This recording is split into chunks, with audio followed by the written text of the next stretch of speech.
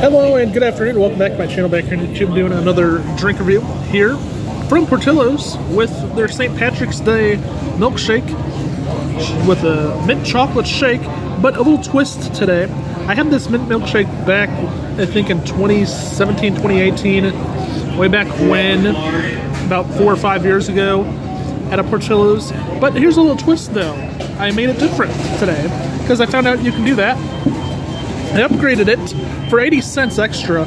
You can make it a cake shake. So it's a mint chocolate cake shake instead of the mint chocolate shake. You can tell there it's chocolate. I can definitely taste the mint in this milkshake, which makes it pretty good. I want to say thanks to one of my aunts who gave me a Portillo's gift card for my birthday a while back. So thanks to that, I was able to get this and lunch. I had 2 hot dogs today and having this. So that's pretty much it today.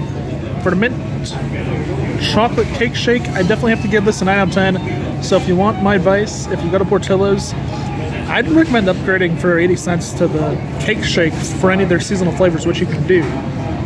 Definitely a good thing to do. Definitely a good thing to do and a great idea. So do that next time you go to Portillo's if you have a Portillo's.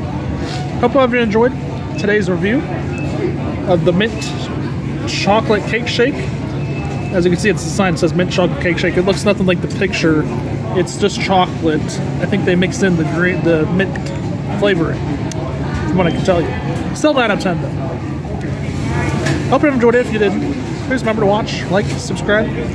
Tell your friends to do the same if they're not done so yet already. And also hit that notification button below so you know when there's a new video. With that being said, I'll see you in the next video whenever that is. Bye for now, stay safe, and peace out.